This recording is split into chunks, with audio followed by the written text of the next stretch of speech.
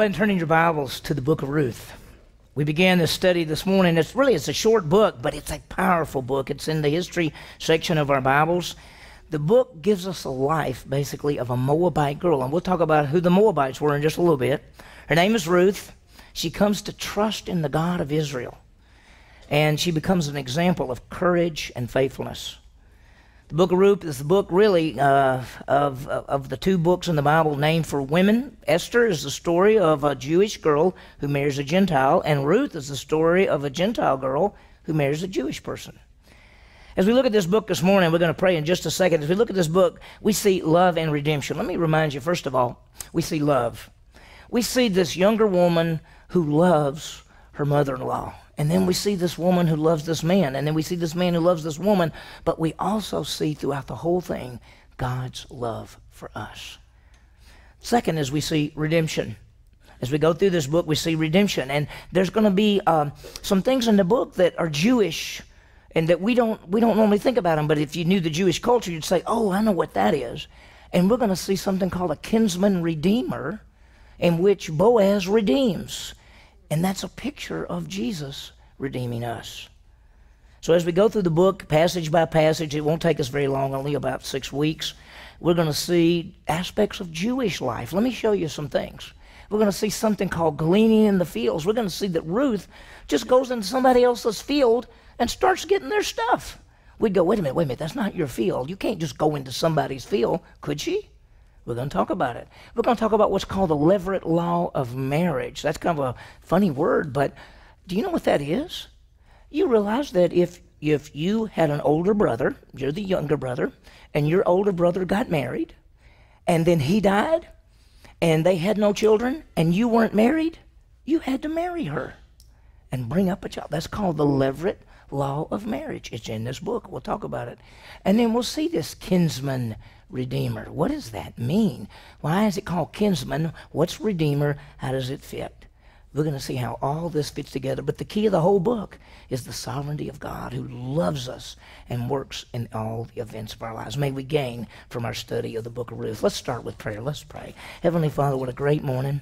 Thank you for the privilege we have of coming together with fellow believers to worship Jesus Christ. Lord, we thank you for the Bible, especially the Old Testament, because we know that the things that were written in the Old Testament were written for our instructions.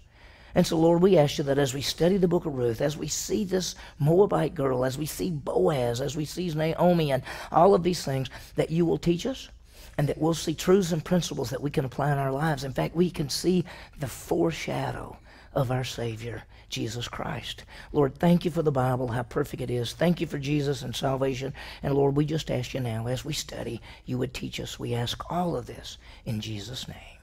Amen. Well, I think one of the most powerful words that we have in our language is the word love. And when you think about love, you think of commitment, you think of feelings, you think of desires, you think of emotions, you think all of these things. Think about love for a minute. What about the love for a parent for their child? I mean, think about that love. I mean, if you're a parent, you say, hey, I'd do anything for my children. I mean, I would die for my children. The sacrifices that parents make. And then you think about love, a man for a woman and a woman for a man. The commitment that they would say, we're going to live our lives together for the rest of our lives. The husband loving his wife as Christ loved the church, loving her enough to die for her. The wife loving her husband. We see love for believers, one for another. What an amazing thing. The Word of God tells us to love one another, and we call each other brother and sister, and we love one another. And Jesus said, they will know that you're my disciples by your love one for another. But when you get down to it, the greatest picture of love is the greatest act of love is God's love for us. That God so loved the world. When you think of John 3:16, you say, God loved us, every one of us, that he gave his only begotten son. When you look at 1 John 4, verse 8, stay on 1 John. 1 John 4, verse 8, it talks about how that God is love. When you look at Romans 5:8, God demonstrates his own love for us, that while we were yet sinners, Christ died for us. It's all love. 1 John 4, and this is love, not that we love God, but God loved us and sent his son to be the satisfactory payment for our sins. When we look at the Bible, love is the key. God loved the world. God gave his son. And when you think about biblical love, it's not emotion. Now, our culture, our world thinks that love is emotion. Our culture and world thinks that love is a feeling. And so you have feelings for somebody, so you love them. Then you don't have feelings for somebody, then you don't love them. Love is a commitment. Love is an action. God so loved us that he gave his son. There are feelings and emotions with love, but love is an action. Love is a commitment. God gave his son. Jesus Christ left the glories of heaven to come die for us. This is going to be the key in the book of Ruth, because we're going to see love all the way through the book. We're going to see Ruth loves her mother-in-law. We're going to see Ruth loves Boaz. We're going to see Boaz loves Ruth. But we're going to see that Ruth loves the God of Israel. That here she is, a Moabite, who worshiped a god. The Moabites worshiped a god called Chemosh. You know what Chemosh was? He was this god that they burned their children up. Chemosh would have this fire connected with his idol, and sometimes they took their children and threw them in the fire to appease Chemosh. Ruth came out of that background, that was God that they were to worship. And she believed in the God of Israel and trusted in the true God. What a great love story. It's greater than just a man and a woman, but it's God's redemption for us. Ruth is an exciting book. There's some things in there that you'll go, really? I never saw that before. I never realized that. It's only 4 chapters. We'll see some great things. Here's what we're going to do this morning. First of all, we're going to look and get a background. We're going to see the history. We're going to see how things fit together. Not a lot of detail, but I'll give it to you. Then we're going to see the most important people of the book, get a brief overview. Then we're going to highlight some of the Jewish aspects of the book, because if you don't know those, especially if you read chapter 1 and you don't know the Jewish aspects, you'll go, what is she saying? Why is she saying that? We don't get it. Then we're going to see the basic truths from the book, and then this morning we'll start with verses 1 through 5. Let's start with the background. Okay? The background. We have to see where the book fits in. Whenever you study the Bible, you don't just open something up and say, well, I'm going to look at 1 John or Jeremiah or something. We're going to look at Ruth, but where does Ruth fit in? How does this thing fit? Why is it called Ruth? Well, you remember when the Jews were in captivity in Egypt, and God raised up Moses, and they came out, and all the plagues, and they came out and parted the Red Sea, and all of that, and then Moses led them, and then they messed up, and so they wandered around for 40 years, and then Moses died, and Joshua led them in, and that's when they fought the Battle of Jericho, and they took the land. And we'd say, yeah, we know all that. Well, about that time, after they took the land, that the Jewish people, instead of beginning to trust God, trusting God, they began to turn away from God. And God would let enemies come in and conquer them, and then he'd raise up mighty warriors called judges. The Hebrew word is sophatim, which means warriors or leaders, and they would raise them up and they would defeat the enemy, and then everything would be okay, and then they'd go back and do the same thing. The book of Judges is this cycle of them believing God, then turning away from God, getting conquered, bringing a great victor, and then going back to God. That's what the book of Judges is about. The book of Ruth takes place at this time. In fact, at the book of Judges, it says at the very end that everybody did what was right in their own minds. That's our culture today. See, our culture today is everybody says, well, whatever's right for you is right for you. Now, you may say that this is what's right for you and this is what's wrong, but I don't feel that way. I feel this is right and this is wrong. So everybody in our culture today, most people would say there aren't really any rights and wrongs. It's whatever you think is right and wrong. There aren't any absolute truths. That's what most people say, or a lot of people say. But Ruth takes place, I think, in the time of the Judges. And in this book, and I think the next slide shows it, we're going to see a contrast between the sin and unfaithfulness of the people and Ruth and Boaz. Because we're going to meet Boaz in just a minute. Ruth is the woman, and we're going to see that she stands strong for what's right. And Boaz does too, while the rest of the culture says, we just do whatever we want to do. And that would be like you deciding that you're going to stand strong for what the Bible says, even in the midst of a culture that says anything goes. And this is what we see in the book of Ruth. Book of Ruth is named for a Moabite woman who marries a Jew. Now, ready for this? She is not a Jewish person, but she is the great-grandmother of King David, the greatest king of all of Israel's history other than Jesus. She's the great-grandmother of King David. She's not even Jewish. The greatest Jewish king of all time, other than Jesus, has a Gentile woman as his great-grandmother. This woman right here.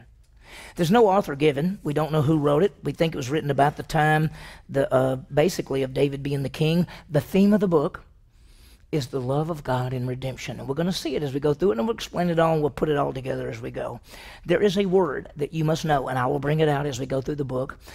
It's not listed this way, but there's a word in Hebrew called hesed. It's H-E-S-E-D in Hebrew. It's pronounced chesed. It has this rough guttural mark, chesed. We don't say words like that much, but Hebrew says it that way. And it means a loyal love. It means a love that never changes. And we're going to see that God He loves us with a loyal, unchanging love. Second, let's talk about some important people in the book. The first one is a woman by the name of Naomi. Her name means sweet, like sweet person. She's the mother-in-law to Ruth. She's Jewish. She leaves Bethlehem with her husband, and her husband dies, and she has 2 sons, and they die. And so if you say to Naomi, and by the way, we're going to see it next week, that when people call her name, they say, "Hey, Naomi," which means sweet, and she says, "Don't call me Naomi, call me Mara," which means bitter. And we're going to see who this woman is, and we're going to see what she does. Second, we're going to see Ruth. She's a Gentile. She's not Jewish. She's a Moabite. And let me tell you, Moabites, truthfully, they're not that good of people, okay? And we're going to see her, and she marries Naomi's son, and then he dies. But we're going to see she believes in the God of Israel. And then the third guy, or the third person, that's Boaz. It means strong. He's the hero. He's the hero of the book. He's a rich relative. Would you like to have a rich relative? Wouldn't you love to have a rich relative? That's my uncle. He's rich, you know. Well, Boaz is a rich relative of Naomi, and we'll talk more about it in a little bit. And he's a great man of influence and power, but he loves God. And he stands for what is right, and we're going to see what he does. And there's 2 things about him. I'm going to throw this out, and we'll go in more detail later. The 2 things we're going to learn about him: he's a kinsman redeemer, and that means he has a privilege of being somehow a relative to actually help people in his family who get into trouble. Do you know, in that day and time, sometimes people got in such trouble, they lost everything, and they had to sell themselves into slavery. And a rich relative called a kinsman redeemer could come and buy them back. And we're going to see that Boaz is a kinsman redeemer. And then we're going to see he's a picture of Jesus Christ. You say, how is he a picture of Christ? Do you know what a type is in the Bible? That means it's something that happens that foreshadows Jesus. You remember the Jewish people came out of Egypt, they killed a lamb, they killed a Passover lamb, and they put the blood on the door, and they were delivered from the bondage of Egypt. That Passover lamb was a type of Christ. It was a foreshadow of Jesus, because when Jesus came, he came as the Lamb of God who shed his blood to deliver us from the bondage of sin. Boaz is a type of Christ. What he does in this book is what Jesus did for us. Boaz redeems Ruth and Naomi. Jesus Christ redeems us, and we'll talk what all that means. So we got Naomi, a mother-in-law, a Jewish lady who trusts God. You got Ruth, a Gentile who trusts in the God of Israel, and you got Boaz, a relative who is the foreshadow of Jesus Christ. Let me give you an outline, okay?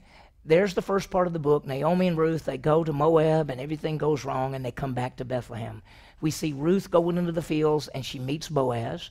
Then the next chapter, we're just going fast through this. We'll go more details. Then we find Ruth waiting. Because guess what? Ruth proposes to Boaz. Is that the way it's supposed to be?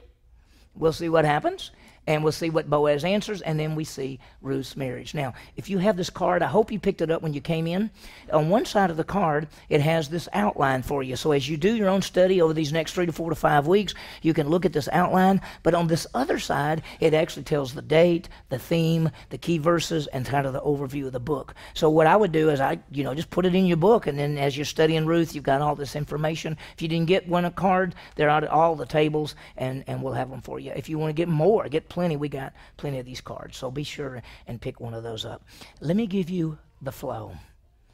A man and a woman have 2 sons. A famine comes in their land. They leave and go to Moab. The husband dies. The 2 sons marry Gentile girls instead of Jewish girls. And then they die. And then the mother-in-law, Naomi, takes these Jewish girls, and she's going to go back. Takes these Gentile girls. One of them stays, and one of them goes, and the one that goes is Ruth.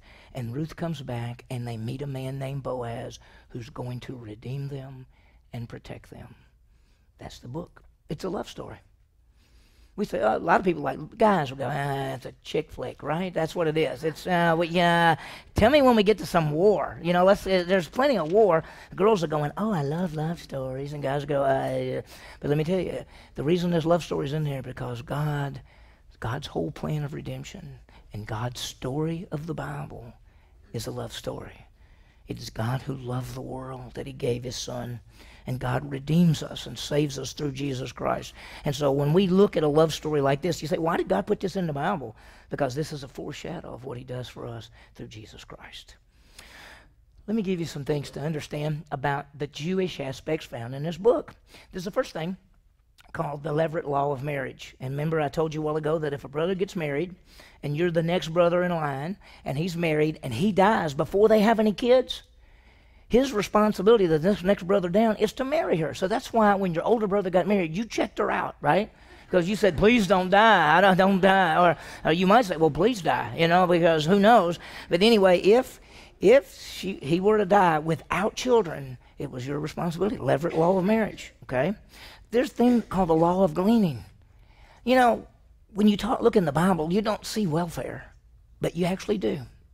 Because if you were poor and you didn't have land and you didn't have any way to make a living, you could go into somebody else's land, and they were never to harvest the corners of their land so that poor people could come and get whatever's there. And then sometimes when they were harvesting, poor people could walk behind and get whatever was dropped and get to keep it. That was the way they took care of poor people. It's called the law of gleaning. And then the third thing to remember in this book is what we call the guile. Sometimes it's spelled G-O-E-L, sometimes G-A-A-L. It's just according to how you want to look at it in Hebrew. But it's the kinsman redeemer. And we're going to talk more about him as we go into the details. But this is the relative who could redeem. This is the relative who could protect. And we'll see it when we get to it. Okay? Number 4, big truths found in the book. Key things to know. Okay? A. Is there an A? Yeah, okay. The book as a whole is a picture of God's love story. That's what it is, love story of redemption. As Boaz loves Ruth and redeems them, we're going to see God does the same thing for us. B, that Boaz is a picture of Jesus Christ. He's the kinsman redeemer, just as Jesus is our guile, by the way. He's our goel. He's our kinsman redeemer. And as we look in the book and we get to this part, I'm going to show you what a kinsman redeemer had to do. And we're going to see Jesus did exactly the same thing, and we'll see how that fits together. The third thing, which is the place of the Gentiles in a Jewish book.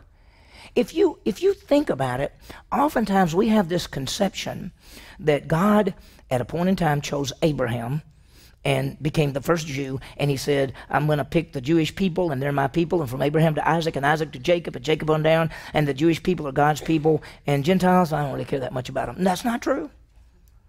God loves everybody. He chose the Jewish people, and their responsibility was to proclaim the message of salvation to Gentile people. But when we look at this, sometimes Jews and Gentiles at this time, and even in the beginning of the church when we studied the book of Acts, they didn't always get along. And we're going to find that here is a Moabite woman, a Gentile, which normal Jewish people would say, I don't really have anything to do with Moabite, especially Moabite women. We're going to see what happens, how this ties together. The next thing, the lineage of King David. We're going to see his background. Because if you're going to be king, you've got to come through the tribe of Judah. And we're going to see who the lineage of King David is. And as I said a while ago, that Ruth is the great-grandmother of King David. Who would have ever thought that? By the way, do you realize that in the lineage of Jesus Christ, there are 4 women? And 2 of them are bad. 2 of them, one of them was a prostitute, and the other pretended to be a prostitute to have sex with someone. This is in the lineage of our Savior. You know what God says? Listen, I love all people, and all these people come together so that I'm the Savior of the world. It's amazing. We're going to see it. The last thing is the sovereignty of God. The sovereignty of God is seen throughout the whole book. I love chapter 2 when it says that Ruth just so happened to go into the field of Boaz. She didn't just so happen to go in the field of Boaz.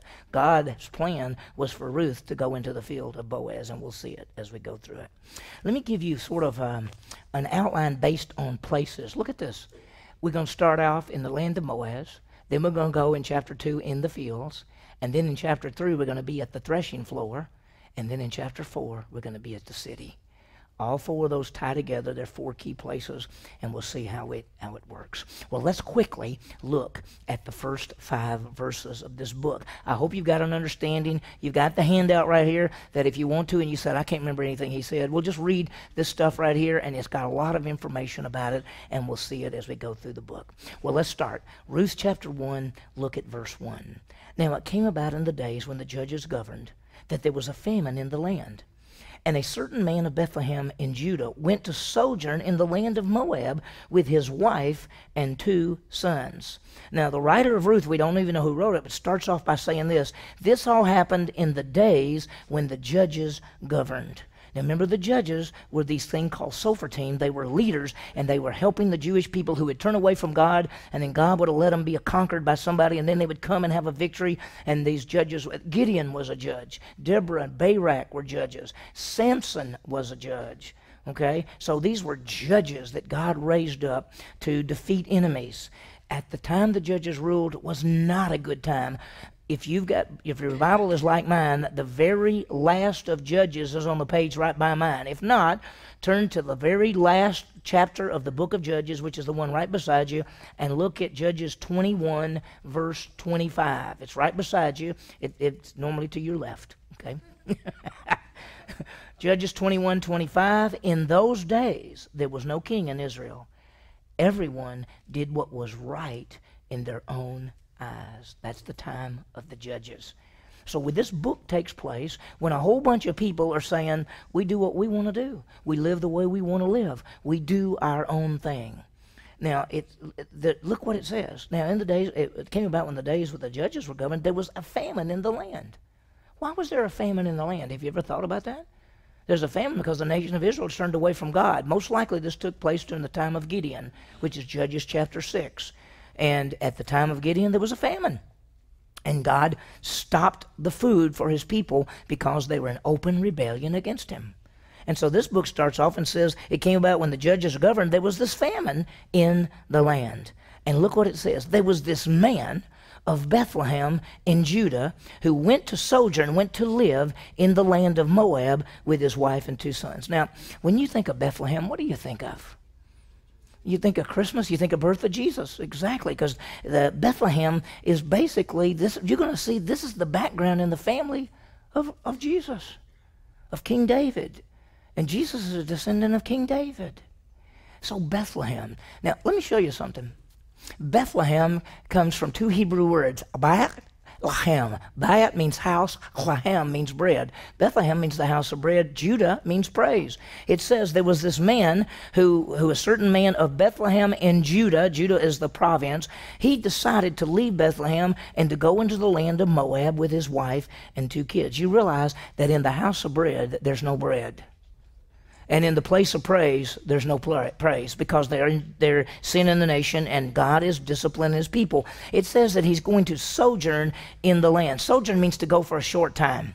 Sojourn means go like, we're going to go over there for a little bit, we're going to stay, and then we're going to come back. If you'd have said, if you could have talked to this man, his name is Elimelech, if you could have talked to him and said, how long are you going to stay over there? He'd say, a couple of months. We just have a famine here, and I heard there may be some food in Moab. So I'm going to move my family over to Moab searching for some food. How long do you think you'll stay there? Oh, not a very long time at all.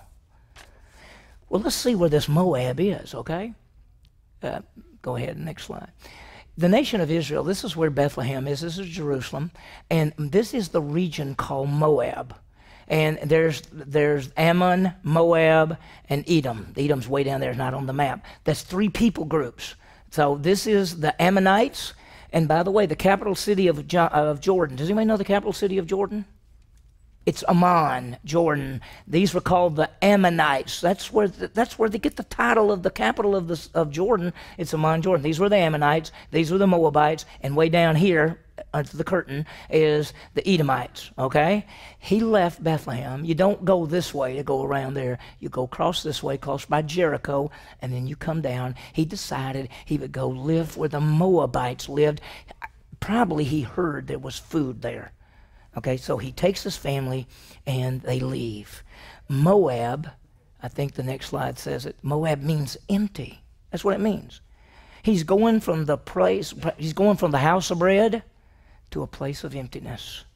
And see, Moab is a picture of the world. And that's what people do all the time. We leave the truths of God's word and we go out and see if we can find something in the world. They leave the promised land and to go into the world. And let me tell you, we can't do that.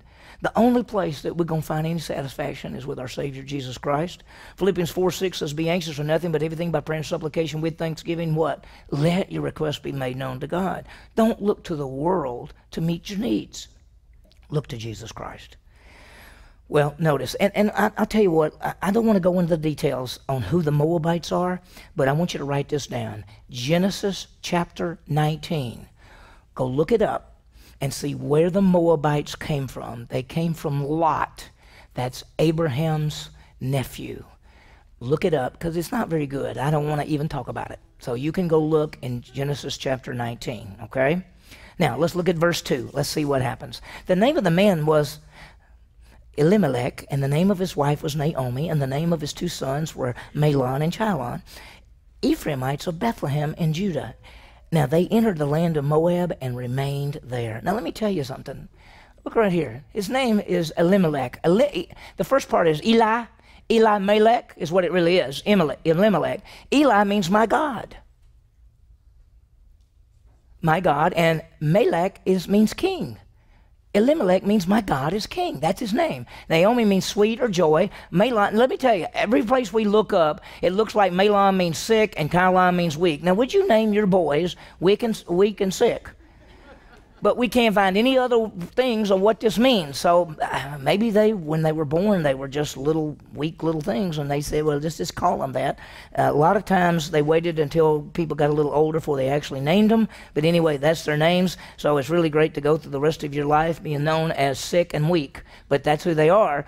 Anyway, it says the name of the man was Elimelech. The name of his wife was Naomi. Their sons were Mahlon and Chilion, and they were from Bethlehem in Judah. By the way, there are two Bethlehems. There's a Bethlehem in the northern part of Israel, and there's a Bethlehem in the southern part of Israel. The Bethlehem in the southern part of Israel is called Bethlehem in Judea. That's where Jesus was born. That's this family. It's in the southern part. Now, it says that they remained in the land. They came to Moab and remained there. Were they just going to go for a short time? Is that right? You know how long they stayed? Verse 4 says they stayed 10 years. Is that a short time? That's not a short time. Because, see, it's a picture of looking to the world. It's a picture of going into sin. Because let me tell you, it always fools you. Let me show you something. Sin always fools us. It'll always take you further. It'll keep you longer. It'll cost you more. When you say, I'm going to do something, I know it's wrong, but I'm going to do it. I'm only going to do it this one time. No, you're going to do it more than one time. And before you know it, it's taking you further than you thought, and it's going to keep you there longer than you thought. It's going to cost you more than you thought. So sin always fools us. They thought we're just going to go into emptiness, Moab, for a short time, and then we'll come back. And it kept them longer than they ever thought, and they were there for 10 years. But notice what happened, verse 3. Then Elimelech, Naomi's husband, died, and she was left with her two sons. Now, in the Bible, there's something called a widow and a widow indeed. A widow means that you've lost your husband, but you still have family. A widow indeed is you've lost your husband and you don't have any family. At this stage, Naomi is a widow. She's lost her husband, but she's still got her boys. Okay? But look what happens. Verse 4. They took for themselves Moabite women as wives. The name of one was Orphan, the other name was Ruth, and they lived there about 10 years. Deuteronomy 23 tells us that they're not supposed to really marry outside of their Jewish faith. Not supposed to. But they did. Now, you notice that they didn't marry these women until their what? Till their daddy died. I don't think he would have let them marry. But now you've got this mother, and they say to Mama, look, we found these girls, and we like them, and we're going to marry him. And she can't say, I'm going to call your father. He's gone. So they marry these two Moabite girls. And when you look at it, we'd say, they're not supposed to do that. They shouldn't have. And notice, they stay there 10 years. But we're not through. Look what happens. Then both Mahlon and Chilion also died. And the woman was bereft of her 2 children and her husband. What happened to Naomi? She goes out with her husband. Now, let me tell you, she didn't decide to go. Elimelech decided to go. Her responsibility as a wife was wherever he said to go, we're going. He said, we're going to Moab. She goes to Moab. She goes out with a husband and 2 sons. And in 10 years, she loses a husband and 2 sons. And she ends up with 2 non-Jewish women, daughters-in-law. Think about it. Oh, go ahead. I think we've already talked through that, haven't we? Yeah. She's a widow. She has no sons to carry on the name. And she has Gentile daughter-in-laws. Listen, she has nobody to carry on her name. She has nobody to protect her. In that day and time, a widow had no one to protect them. She can't say, I'll call my husband. She can't say, I'll call my sons. The sons aren't even there. They're gone. Everybody's gone. And who does she have? She has 2 non-Jewish daughter-in-laws. She doesn't want to go back to Israel and go, I'd like you to meet my 2 non-Jewish daughter-in-laws. It's an embarrassment to her. So she says, I went out full. I'm going back empty. I thought life was good. It's been bad. I lost my husband. I lost my kids. And I got 2 non-Jewish girls. I don't know what to do with these women. And how are we going to make a living? We don't have anything. They left the house of bread and went into emptiness, and they came up empty. They're outside the land. They've intermarried with the Moabites. There's 3 deaths. What's going to happen to this woman and her 2 Gentile daughters-in-law? We're going to see that God's going to take one of them and bring them back. And this one, Ruth, is going to be the great-grandmother of King David. And we'll see how that fits. What we've seen this morning, the Book of Ruth and love and redemption. We've seen Elimelech where he leaves and he goes into Moab and he comes up empty and he dies, and then the sons die and they end up being, they get married, and then the sons die and they end up being there for 10 years.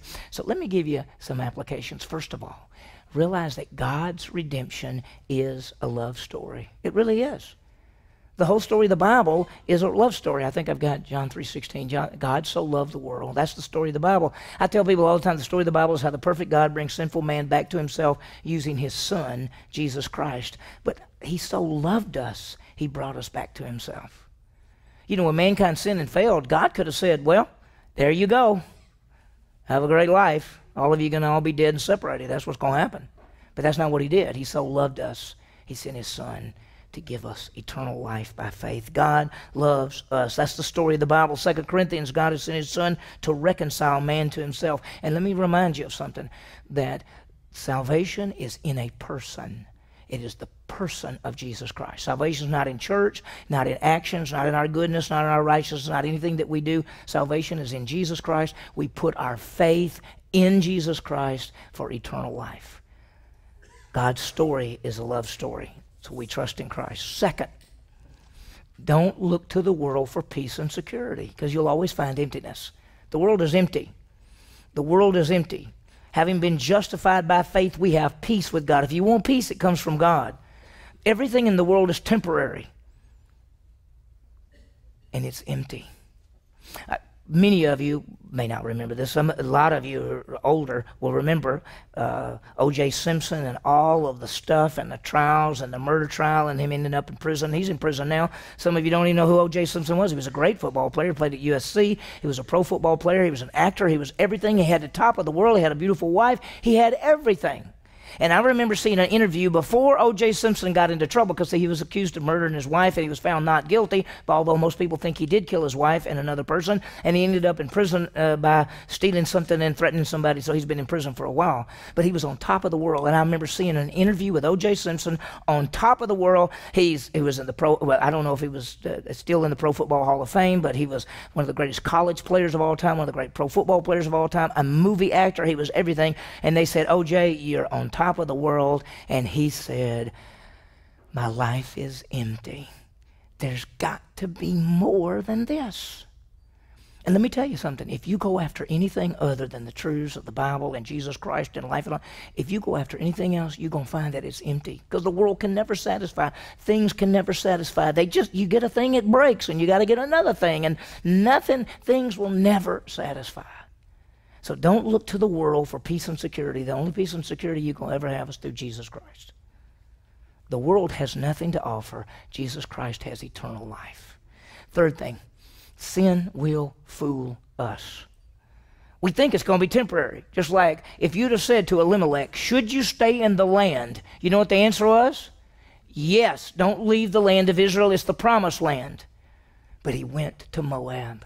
And he said, I won't be gone but just a little while. I'll only stay just a little while and we'll come back. But it took him further and cost him more than he could imagine. And that's what sin does for us. It always takes us further. It always lasts longer. And it always costs us more. So be real careful. Once you start into something, there's no telling what can happen. And that's why whenever you sin, confess it and forsake it. So may we realize God's love for us in redemption. May we look to Jesus Christ as the only source of salvation and peace. And may we study the Book of Ruth and gain some great truths as we make application.